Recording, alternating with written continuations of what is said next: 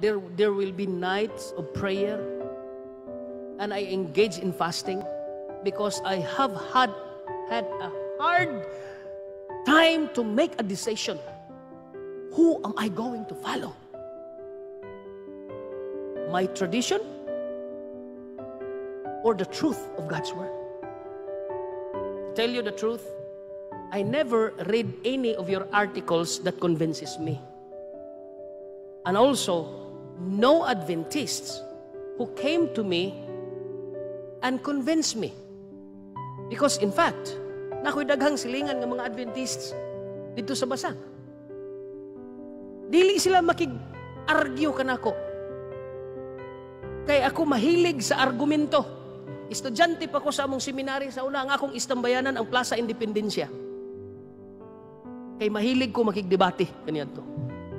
So, sa dihang nagbasa ko ang article nga una kong gibasa nga maoy nakapakonvince kanako nga wala nako makaplagi ang kamatuoran nga akong gipangita kaniadto.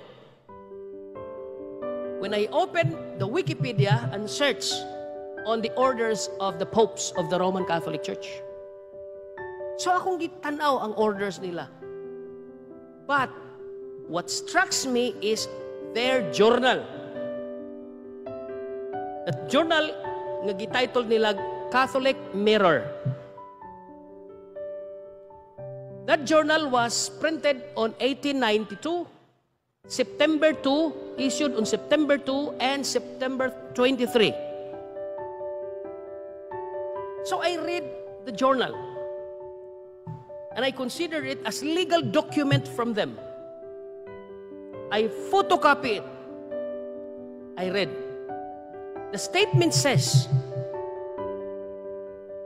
that you will read from Genesis to Revelation that not a single verse that promotes that the first day or Sunday is the day of the Lord. So nisiga akong mata. Sila na mismo ang nag-ingon. You can read from Genesis to Revelation and there will be no single verse that promotes the validity of the first day or Sunday as the day of the Lord. Only by virtue of the Roman Catholic Church, by virtue of her divine mission, we change the day from Saturday to Sunday.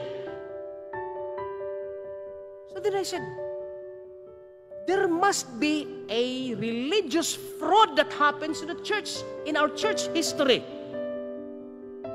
Because in the seminary that I engaged in, from my bachelor's degree in the seminary to my master's degree in the seminary, ang among church history is Baptist history. By the way, I've been an avid fundamental Baptist, not only by birth and my growth and youthhood, but also in my seminary training and in my pulpit ministry. I'm a fundamentalist. But when I read something, I have to take a look and seriously dig deeper of it. Now I've read that legal document. So I went to search and research. Then, sa ubos nga bahin, ang ilang statement sa issued nila sa September 23. They said, all the Protestants who still use the first day as their day of worship are an avid followers and obedient to the Pope of Rome, because the Pope of Rome is the one who proclaims and changes the law. So the more nga mura naging ko gakabuang sa opisina, can you imagine I've been proclaiming the gospel and doing the worship service on the first day ug muna gipakaon na ako sa akong mga member, hangtod nangatawo akong mga anak, ug nangatawo akong mga apo. Og nang dagko na ang akong mga estudyante og ang ilang mga anak nahimo na pong estudyante namo sa school. It's not an easy journey. And it's not an easy decision to make. Pag ingon dito sa journal nga the Protestants are squatters of the heritage of the Roman Catholic Church because they did not obey their master, the Bible. Whatever churches that will say that the Bible is their authority and yet still worship on Sunday, they are at most the most disobedient student of the Bible. Og ang nakapanglimbarot sa akong balhibo og ang nakahatag og kaulaw nako mga igsuon mao ni siya. Sa katapusan nga statement nila sa ilang paragraph, ilang gisulti. At most, only the Seventh-day Adventists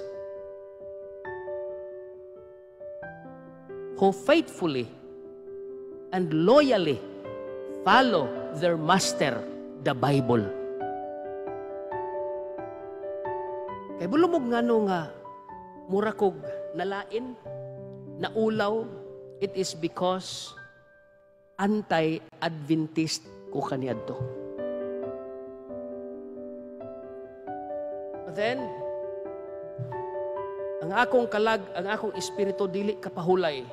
Sa dihang milargan ako sa Cagayan og nag-inusara sa buntod sa kabukiran sa Cagayan de Oro sa Dansulihon. There will be nights of prayer and I engage in fasting because I have had a hard time to make a decision. Who am I going to follow? My tradition or the truth of God's Word? Second, my fear. Doon ako'y mga kahadlok, mga igsoon. Number one, ang kahadlok ko sa akong pamilya, kay ako mismo ang nagtudlo sa akong asawa o mga anak, unsay ilang isulti sa ako. Number two, ang akong kahadlok, kung unsay isulti sa akong kongregasyon mismo, what will they say to me? Third, ang akong fear, mahitungod sa akong mga pastors nga akong gi-rear up o akong gi-ordain aron mahimo sad silang mga pastors sa mga simbahan nga among gi-established. Unsay ilang isulti? That is the struggle that I have. And lastly, what will my teachers say? So, abi ninyo mga igsoon, it seems like life and death nga situations in my part. So what did I do? I fasted and submit myself to the Lord and surrender my will and my pride to the Lord. I said, this is pride.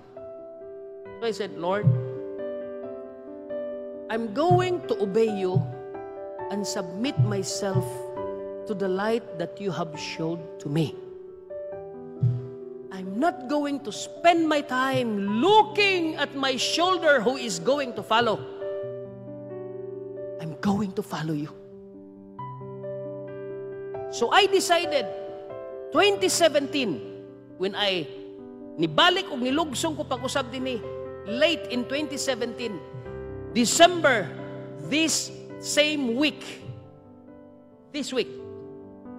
there is a prophetic seminar and prophetic conference in our home church sa Cordova. Ika-7th year nila. So, they invited me. Then I told them, we are going to have a 7-night of prophetic conference. Culminated, Sunday pa to, panahon na. On Sunday. So, we invited all our churches nga established from Danao, Liloan, then Lapu-Lapu, and Cordova together. Every night, Then I showed to them through prophecy kung asa kita o asa kami aning bahina. And they found out the truth. At first, they were very happy.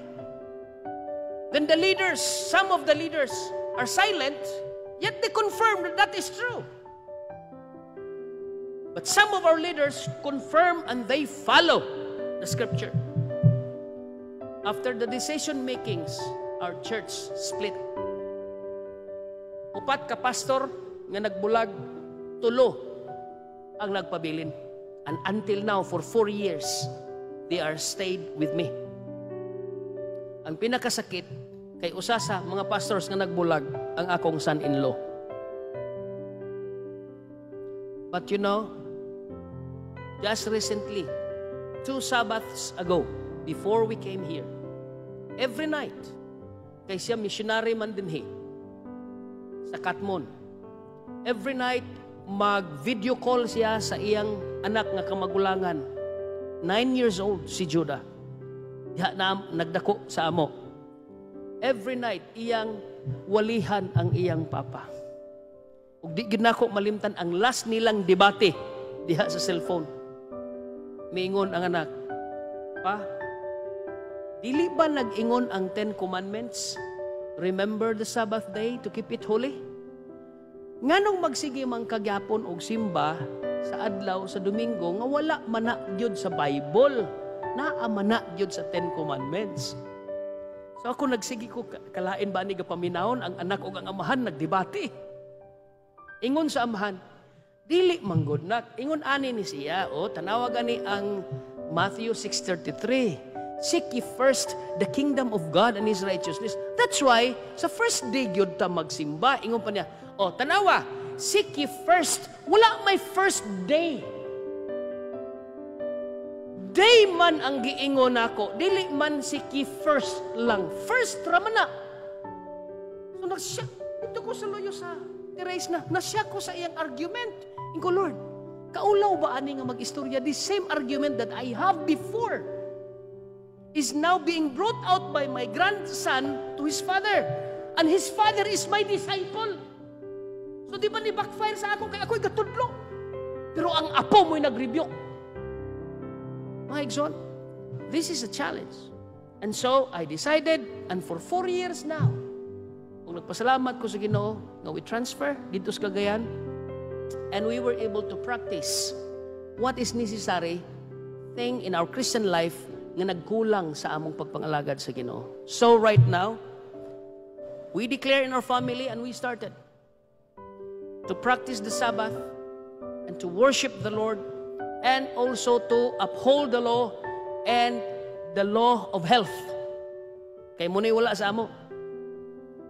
So ang nahitabo, mga pastors nga ako, mga pag-umangkon sa Cagayan de Oro nga nagpastor sa dagkong mga simbahan, naminaw sila, and some of them also had sympathized, and some of them nag-join sa among Sabbath keeping. Well, naa silang mga simbahan.